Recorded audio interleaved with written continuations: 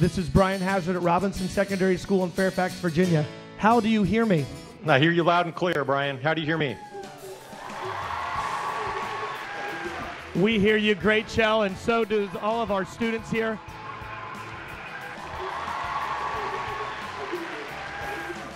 I'm Matthew, I'm in 12th grade, and my question is, what surprised you the most when you first experienced weightlessness?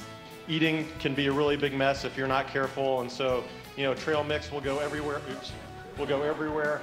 We're so proud of you, and we're so proud at the fact that you are a Robinson Ram.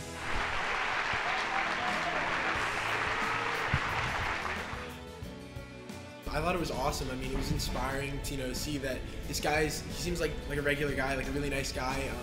So, I mean, yeah, of course he's really smart, but I thought it was awesome and inspiring. We're very proud of him, of course, and to be here at Robinson, where he had so much of his early education, I think was just really a thrill. That was the coolest part. I'm so proud to go to Robinson, having such cool alumni who do such amazing things.